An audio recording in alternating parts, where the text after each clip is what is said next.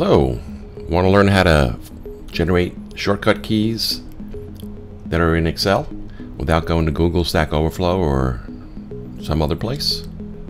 Let's take a look.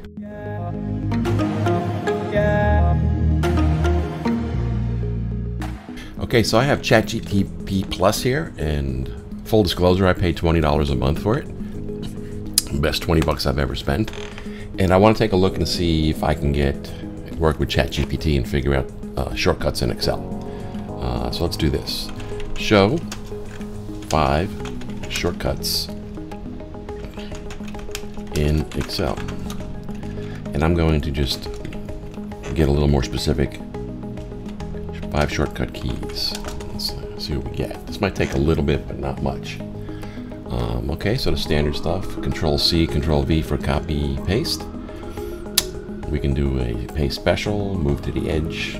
That looks pretty cool. Let's see if we can get 10 more. 10 more PLS. Don't have to spell out please.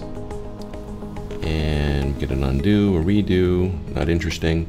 Control Shift Plus looks good. Auto resize. That looks like fun. That's a big keyboard.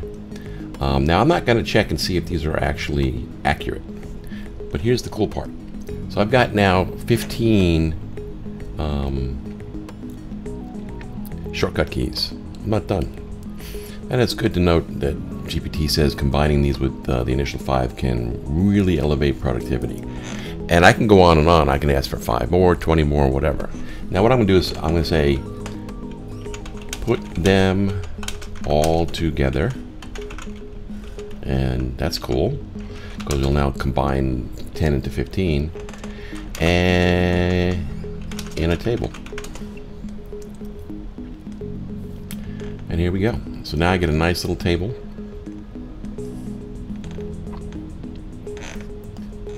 And this would be a great quick reference for folks using it, whether they're students, beginners, intermediate. And you can get specific with your prompt and say, I want advanced shortcut keys, or do shortcut keys around pivot tables, or some particular feature you're doing. Pretty difficult to get that to happen outside of GPT to get that all in one place. Here's the last part. I'm going to copy this table. So I clicked on that clipboard. Gives me a little check mark. And let's see if I can bring up Visual Studio Code. And so here I have Visual Studio Code, Control KM. I can set it up as a markdown file, and I can paste all that in there, and then I can do Control KV and try to close it. This is not working out exactly the way I'd like, but we'll do it that way. And there I have a nice formatted markdown document of the keys that I generated using GPT with a couple of prompts. Asked it to put it together, put it in a table, and then I can copy paste that into Visual Studio Code, save it, and I'm off to the races. Hope you liked it. Talk to you soon.